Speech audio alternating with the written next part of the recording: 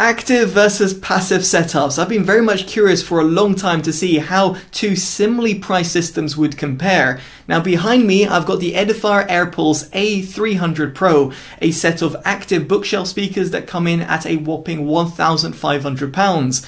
Now by comparison, my own setup is a Cambridge Audio CXA61 receiver with Q Acoustics 330i's bookshelf speakers and a Q Acoustic QB12 subwoofer.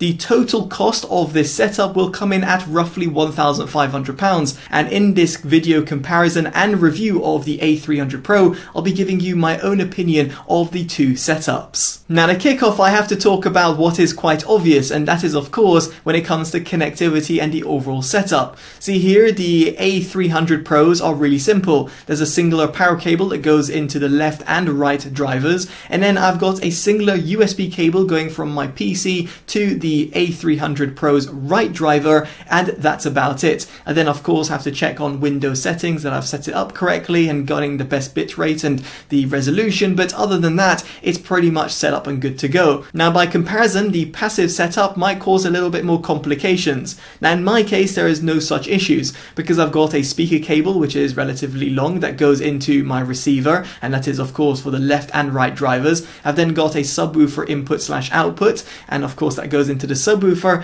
and then there is a USB cable like you would find on the active setup from the receiver to my computer. Of course the receiver itself has its own power cable and the subwoofer does too. Now it is worth considering however that if I had a large size room I would have to have pretty long speaker cables, and that can also rack up quite a bill, at least when you go for more expensive cables. Other than that, the overall aesthetics won't be as pleasing as a wireless setup, of course like the A300 Pros where they've got a real good connection between left and right drivers. It means that there's no cable going between them, and of course there's no receiver that's included because, well, there is no need for one. So this is just something to consider, of course, if you are looking at getting an active or a passive setup. Moving swiftly on, we get onto the inputs and outputs, and of course your receiver will potentially differ from the CXA61, and if you want some more details about the Cambridge Audio receiver, do check it out down in the description below in order to find out all the inputs and outputs that it has. Now for the A300 Pro, when it comes to inputs, it has got auxiliary, USB, optical, coaxial, Bluetooth where it goes up to the aptX HD codec,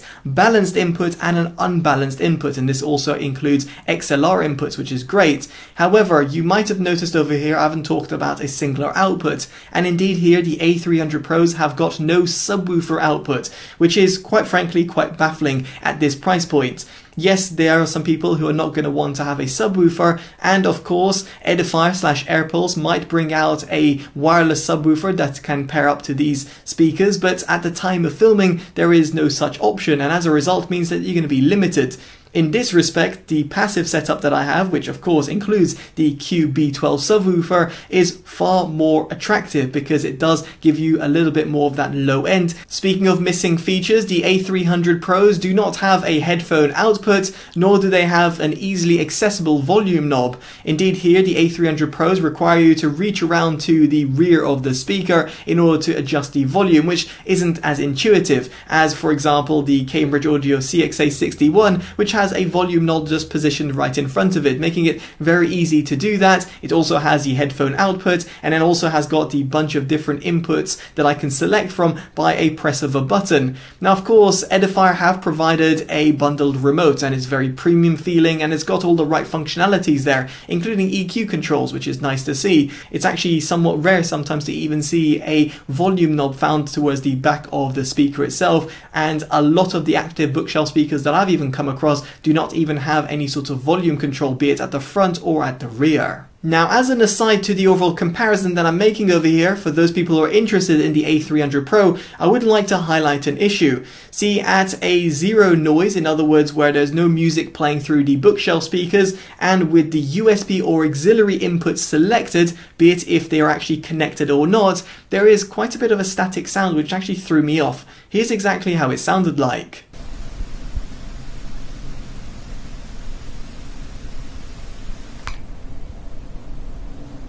Now hopefully my microphone was able to pick that out, but these are a new set of A300 Pros directly from Edifier, and therefore I wouldn't expect any sort of issue, specifically given that it seems to be isolated to the USB or the auxiliary inputs. It seems to me that there's something to do with the circuitry over here. Now this does also bring us back onto the comparison, because here with an active setup you have a lot more circuitry to worry about. Of course you have the receiver, which has quite a lot of circuitry itself, but with these setups it means that there's a lot more going through these singular speakers, and as a result means these sort of issues like the static sounds or a little bit of, let's say, buzzing or interference might become a little bit more apparent, because everything is crammed into a singular shell. No matter how well insulated it is or how well wired it is, there are certain issues that might crop up. So with all of that in mind, how do these two compare sonically? Well, I'll be placing the camera and the microphone in the same position and flicking between the active and passive setups. Now things to consider is that the passive setup has got the QB12 subwoofer plugged in, which you will not be able to see in shot.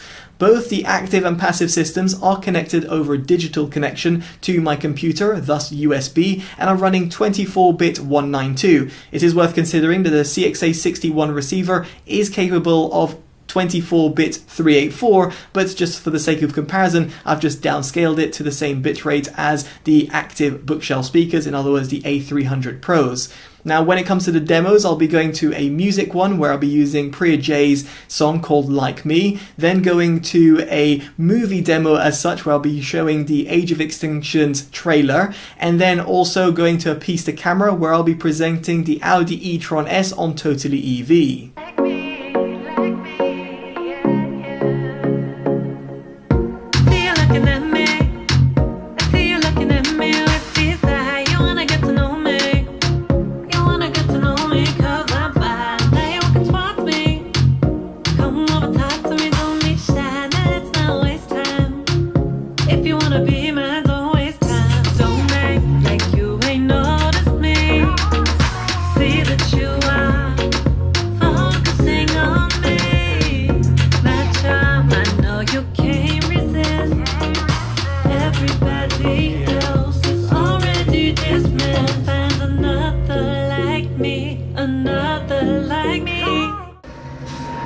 I've never seen a truck like this before. Dad, you can't keep spending money on junk. I don't think it's a truck at all. I think we just found a transformer.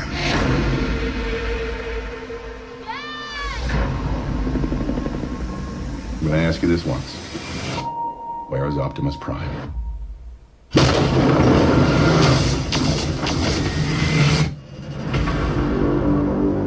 After all we have done, humans are hunting us. But I fear we are all targets now. What is that? Who sent you here? The regular e-tron Sportback, and then also the original e-tron. Now the latter can be found for roughly £62,000, and the model that we previously reviewed on the channel was the 55 Quattro, which is somewhat comparable to what we have over here, and prices start from around £72,000, again without options. If you want a detailed breakdown between the different trim levels and what is on offer, do check out our written review, which will be down in the description below, or indeed in the pinned comments. Now with the audio demos out of the way, which I appreciate it's not going to be ideal on YouTube, but nonetheless should give you a little bit of a taster, I should mention the setup of the speakers. Now here, the active setup, the A300 Pros, have got a horn-loaded ribbon tweeter that has 10 watts of total power output per channel, and then you have got a 6.5-inch mid-woofer driver that outputs around 120 watts. The frequency range goes from 40 Hz all the way up to 40 kHz. Now by comparison, the Q Acoustic 330i's have got a 6.5-inch bass unit and a 0.9-inch tweeter. The frequency range is roughly 46 Hz up to 30 kHz, and in terms of total power, it depends on how they're driven, and here you've got 50 to 145 watts. Now of course you then have the subwoofer, the QB12, which on its own has a peak amplifier power of 440 watts, while its continuous amplifier power sits sits at 220 watts, and that's thanks to its 12-inch driver that resides within it. The frequency range of the subwoofer goes from 28 Hz up to 300 Hz. With that in mind, let's talk about the sound frequency range, and what better way to kick it off than the sub-bass tones. And here it should come as no surprise that the passive system with the QB12 12-inch driver completely demolishes the A300 Pro's ability of going into the sub-bass tones. Indeed, it cuts off at 40 Hz. So here it's almost no competition whatsoever. Listening back to my favorite tracks or watching movies, the overall rumble that I was attaining with that dedicated subwoofer was just far superior than what I could attain on a set of active bookshelf speakers which do not have a dedicated subwoofer output,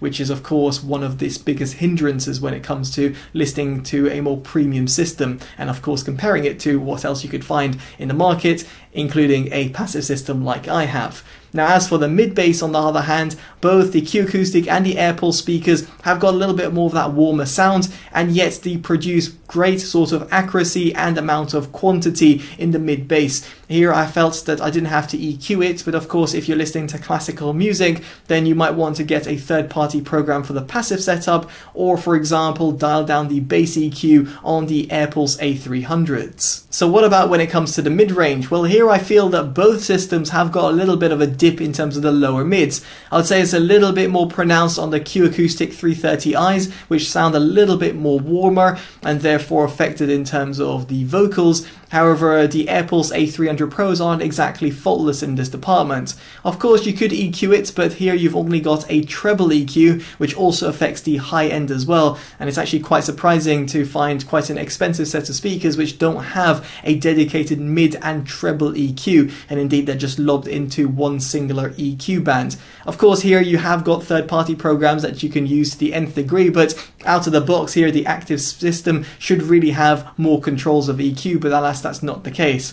What I'm trying to portray over here is that the lower mids on both systems are a little bit pushed back, and for the Airpulses it's kind of not an excuse given the price they come in at, whereas the Q-Acoustic 330Is are to be excused given the much cheaper price. And of course, for those people who are looking at a passive system and you're more interested in the mid-range than I am, then you might actually want to go for speakers that have got a bit more pedigree when it comes to delivering a more forward mid-range sound. Now, to round off the sound frequency range, we do of course get onto the highs, and here I feel that both systems are really good. However, the A300 Pros take the cake for me because the horn-loaded ribbon tweeter is absolutely sublime. Not only does it give you that sort of clarity that you like at the top end, like to say for example when the hi-hats are being hit in certain music, but they're also not fatiguing, so therefore no matter the sort of volume that I was running them at, I didn't feel that it was harsh or sibilant, but yet I still got all the sort of clarity. So with the sound frequency range out of the way, what about when it comes to the Soundstage reproduction? Well, here both the active and passive systems do a stellar job.